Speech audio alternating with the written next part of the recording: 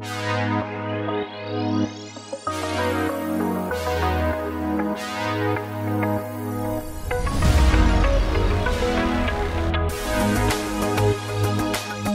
je vous ai présenté auparavant dans une vidéo le support et son utilisation. Donc là aujourd'hui je vais vous présenter une nouveauté qui arrive dans la gamme ROK, les piques pour support de saut.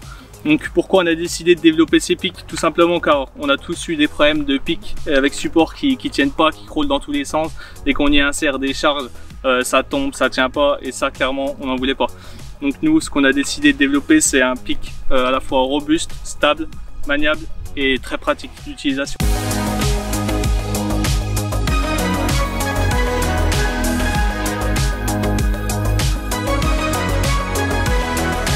Un corps de pique très important avec une surface d'appui conséquente pour le côté vraiment robuste et stable.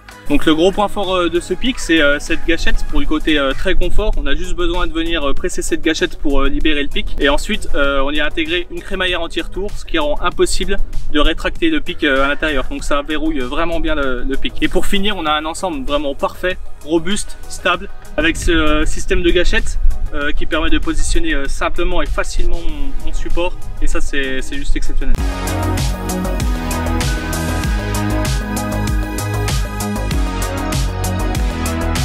Je vous invite à nous suivre sur la page YouTube, Instagram et Facebook, et bonne pêche à tous.